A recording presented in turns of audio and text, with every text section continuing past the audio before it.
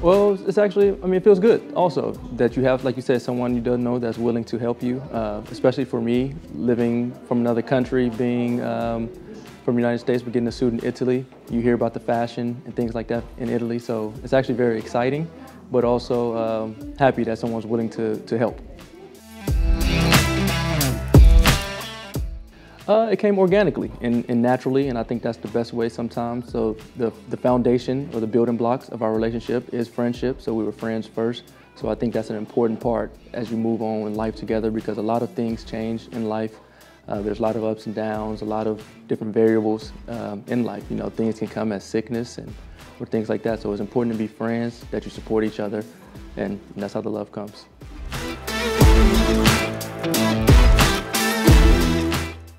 Various reasons. With basketball and with professional basketball, there's a lot of different things to take into account.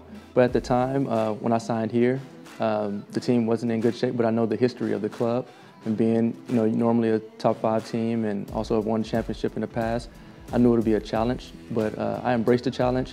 And also with the new coach coming in, Coach Buki, I think we had unfinished business. The unfortunate situation in Rome last year, I was excited to kind of finish off a challenge with Coach.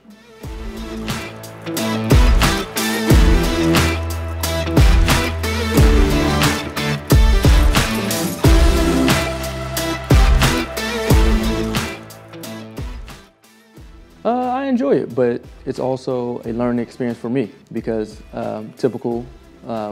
usually I'm like playing at the 2 position other years in my career and things like that. So I'm a very emotional guy sometimes, but I also can just be quiet. I'm always competitive, but being a leader, you sometimes have to know when to say something, sometimes know when not to say things. So it's a learning experience for me as well, but I'm enjoying it.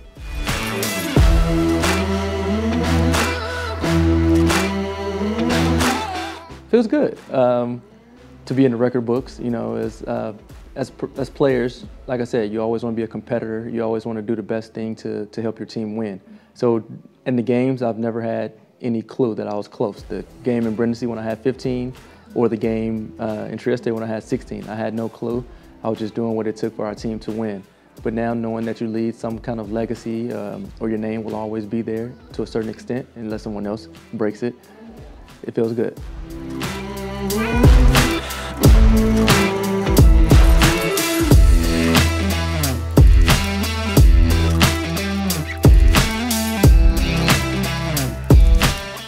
Oh, I have no individual goals. All my goals actually this year are team oriented, and I think that as long as I play well and help the team win, but I have the goal for us to finish top 5 in order to get a good playoff seeding and also to win a round. When I got here, the team was not in the greatest of shape, and now that we've been able to climb up the ladder and get into that position of really fighting for the playoffs, the job is nowhere near finished. It's still a very close race, but my goal right now is for us to definitely finish strong to get a top 5 seeding.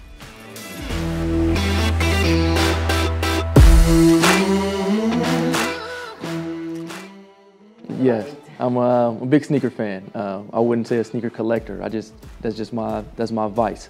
Everyone has their thing that they really love. Some people love video games. Some people love jewelry. That just happen to be the thing that I like. I like sneakers. Like to wear sneakers. I feel like the way to not have to clean sneakers and things like that is to have many, because you change sneakers so much. So that's one thing about me off the court.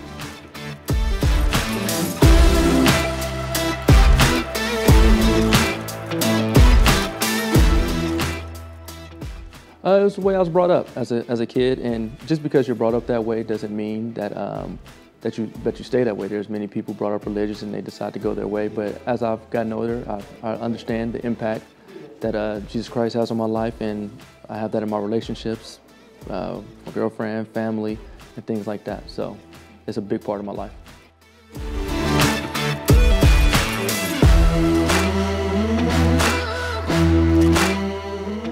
Yeah, well, God willing, you know, I understand that it's hard you can't plan anything. So I don't necessarily have any plans. I try to plan things, I try to have visions, but hopefully, yeah, some kids in the near future, and then we'll see what else happens.